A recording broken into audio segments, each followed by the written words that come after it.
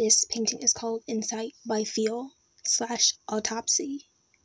If you like this painting, please consider giving this video a thumbs up, sharing it, or commenting something so more people can see it. This is the third headless /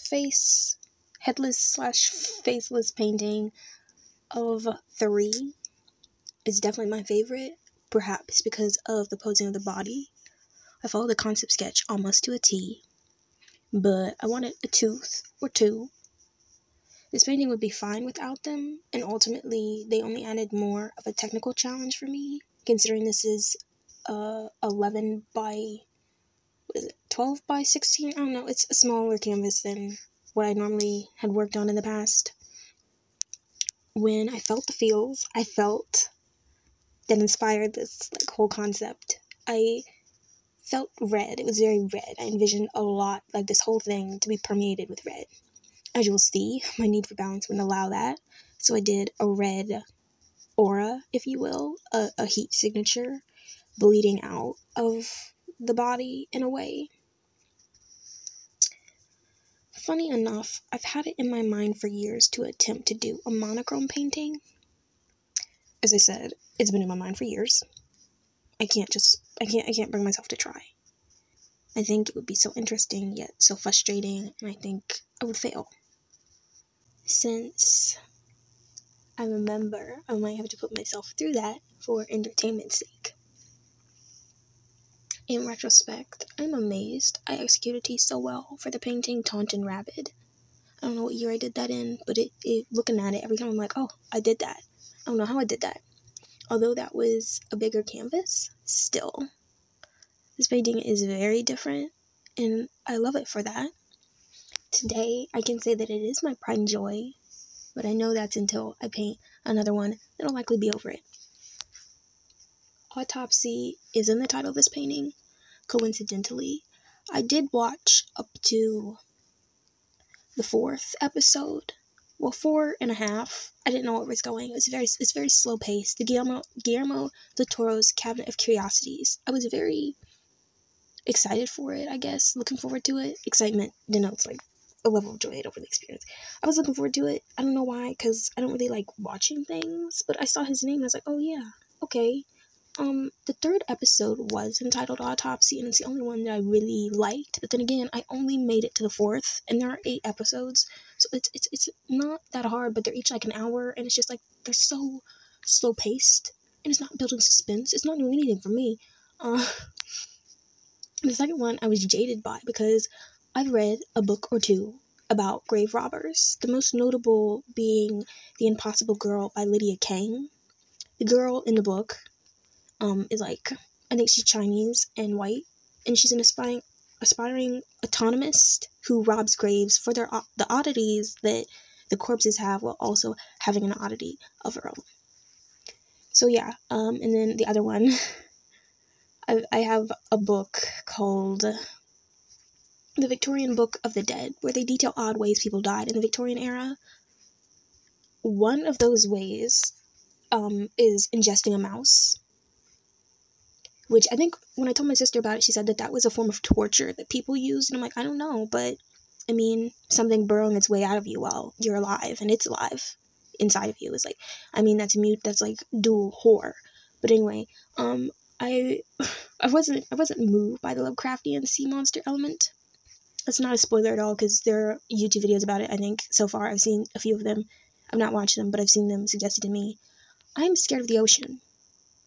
And there was a Montreality video where Trippy Red, he said he had a romantic date on the beach with his girlfriend, and I was like, oh hell no.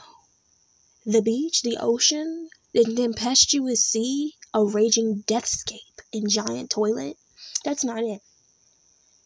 And I'd like to think I'm out there, I'd like to think, but fuck no to the oceans. For me, and aquatic animals really creep me out. Even goldfish. That's not my habitat. That's not my world.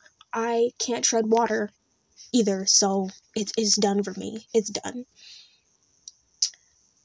Shifting gears, I was listening to As by Stevie Wonder, and I couldn't help but equate him with Pan. Well, the good musicians and or singers in general, I think, could and should be equated with Pan.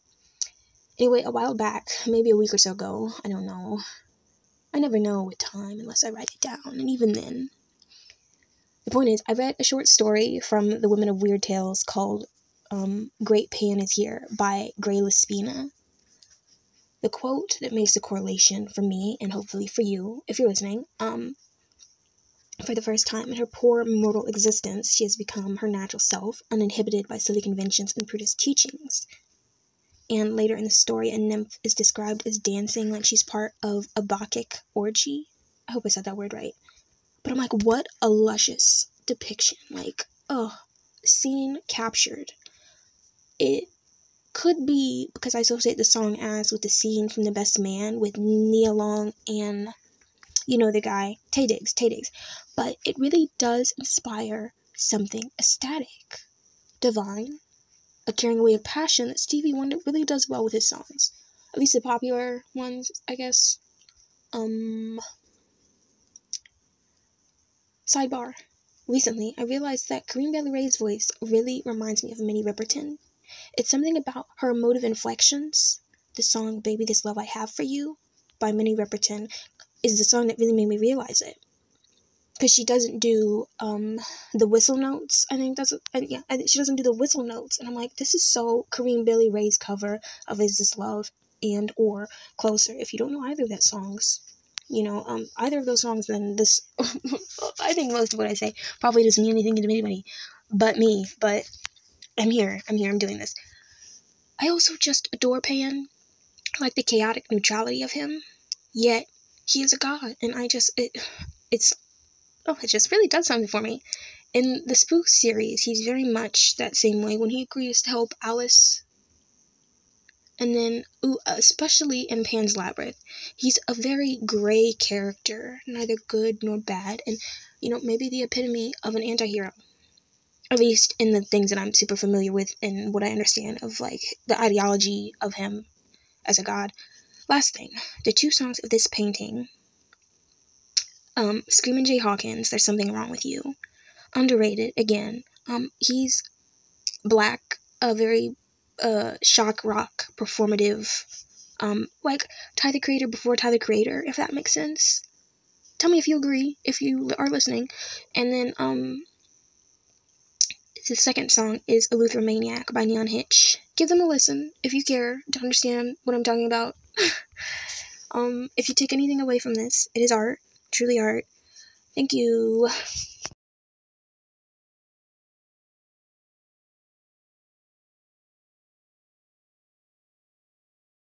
Guts.